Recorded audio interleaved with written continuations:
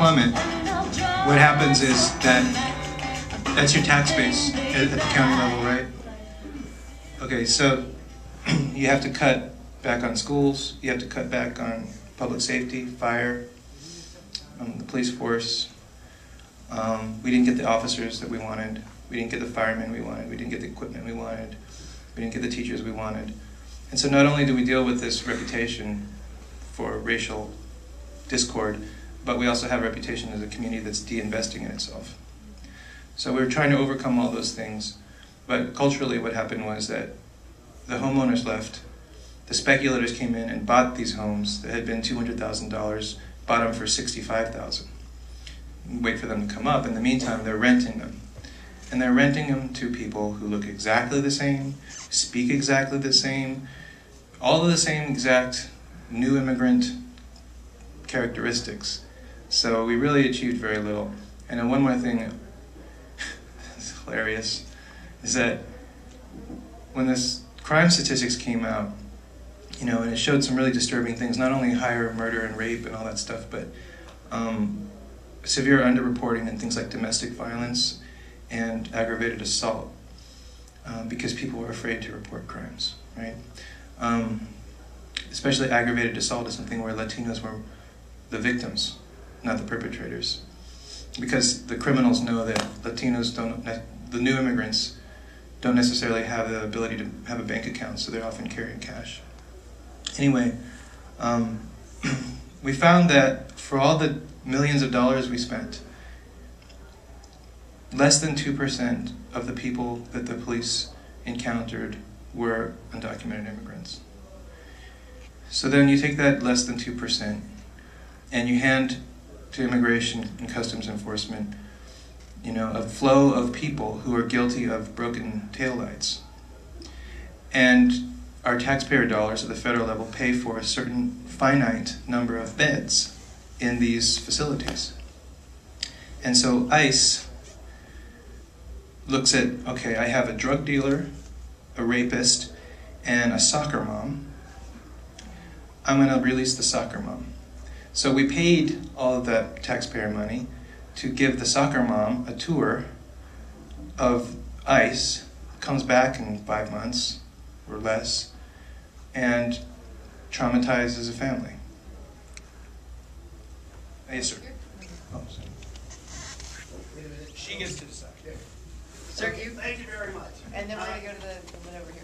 Okay, quick question for you there. Living in the community, how long have you been a resident of that community? Since '06. Okay, since '06. Do you notice that the one thing I noticed that was missing from the program was, has anyone tried to address the cause of illegal immigration by attacking the corporations and or companies that employ them? It's almost like what exterminators, and I hate to use the analogy, but what exterminators would say, getting the sugar off the floor. If you're attracting a wellspring of individuals to come there, why not attack the businesses and the corporations that are employing the undocumented individuals and study it off that way? Well, this is a little off topic, but I'll respond. President Bush, John McCain, and Ted Kennedy tried really hard to pass an immigration bill in '06 and '07. And Bush, was right about that. He made a big mistake by essentially calling everyone who opposed his bill a racist, pissing a lot of people off.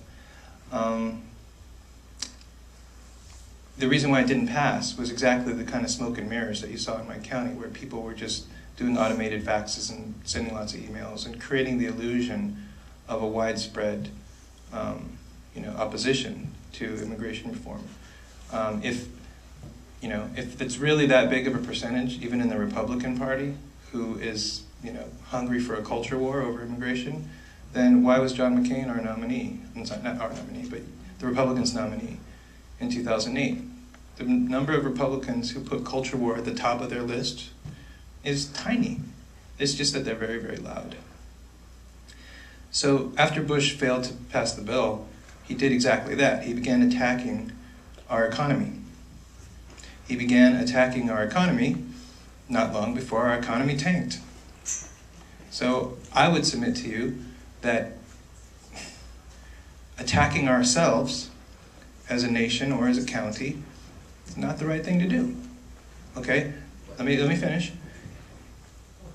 The reason why we have sugar on the floor is that if our economy didn't have that labor force, it would collapse. We have to have those workers here. We have to fix our immigration system so that we can meet our labor demand. If we didn't have those workers, if we don't fix this problem, let me put it this way. The ratio we have right now of, I think we have 2 workers for every 1 senior citizen who's on social programs. Okay? We need it to be 5 for our government to be solvent. So we're in the wrong category, we're in the red right now. Okay? If we can't embrace the fact that we're a nation of immigrants, regardless of what color the skin of the immigrants are, we're going to see the baby boomers retire and that ratio get worse. At the same period that Europe and Japan and other economies that we're competing with face the same problem. If we're no longer the beacon that immigrants want to come to 10, 20 years from now, and they go to Japan and to the European Union instead, we're through. So let's move on to local issues. Yes, ma'am. I just wanted to say you did a great job on your documentary, and I'd like to invite you to come to Arizona. We are just rich with material.